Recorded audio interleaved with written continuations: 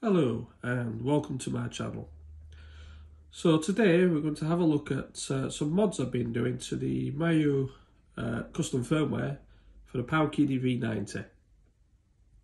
So we have, what I have done is I've added Retroarch, which is available on the main Retroarch site, which I'll put a link below. So it's on the latest Retroarch, and I've also done the scripts to add the various cores to the main menu. So we have Magnavox Odyssey 2.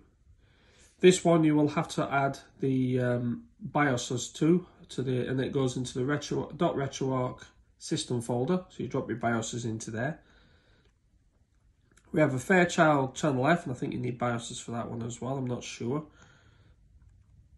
Satellaview. That don't run great, but it still runs. You know what I mean? Some games run great, others are a bit slow. Same as the SNES on this machine, really.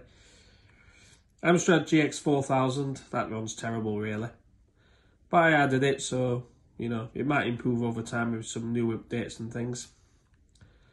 Now, Watara Supervision, this is the main reason I did this. This runs great. So if you have a look, you can play, so if we go into the menu, select a game, let's play one of the better ones. Let's go down to, wrong way. Galaxy Fighter, one of the good ones on there. So you just launch it up. See, straight into the game.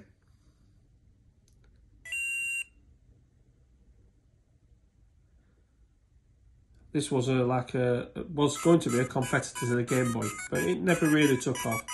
But it has some interesting games.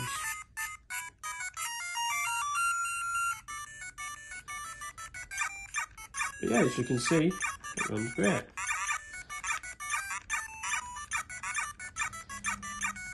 And when you've done, press that menu button there. That'll take you back to your Retroarch menu, which you can go in and edit your settings if you want to, or you just press the B button to go back to the menu, then quit, and you're back to your main menu. So you've got Watara Supervision. I have also added the graphics for Retroarch.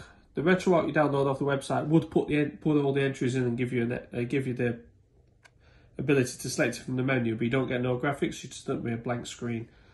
So I've done the graphics. They're not the best in the world, and I'm sure other people can do a much better job, but they're good as placeholders for now. And the other thing I've done, I've added the Gameboy Gbsp core, just in case it improves compatibility, because I do really like the Game Boy stuff, you know what I mean? So if you just launch that one, so that's running with the core. Yep, there you go. And back to there, and quit. So yeah, so I will be. These have all been all the files have been released onto my GitHub, which I will also put a link below. And it's just a case of unzipping these and putting them into the root of your Miyoo main partition. Sorry, not firmware, partition on your SD card. So I will do a short tutorial of that in a moment. So back in a moment, back when I go to my capture card. Right, welcome back. So first of all, you'll need to have got the Miyoo 1.3.3, I think it is, custom firmware installed on the card and working. And then you will need to go to this page, which I'll put a link in the description, and click this link to download the mods, which aren't very big. That's that. And then you will need to find your mods, open up Explorer. So let's find the right thing. There we are. There's my Explorer window. just shrink it a little bit so we can see that. And then double click the zip file, and you should find these folders here, which is the Retroarch, the emulation stuff, which is where the main executable for Retroarch is, the menu scripts, and then just new empty folders. So you just select all those, drag and drop onto there. Then obviously the main partition is the drive letter might be different, but that's the drive letter for your ROMs, where you put your ROMs and stuff, the same partition. Right, once that's done, then you should find you've got a few new folders. And .retroarch, if you go into there and system, this is where you want to put all your BIOS files. So there's my BIOS files there. So then I'll just do a Control A to select them all, drag and drop, and then they'll copy it. That'll pop up at the end. I'll just skip that. That's the only file that was already in there. Then hopefully it'll have a lot of BIOS files. I've probably got more there than I need.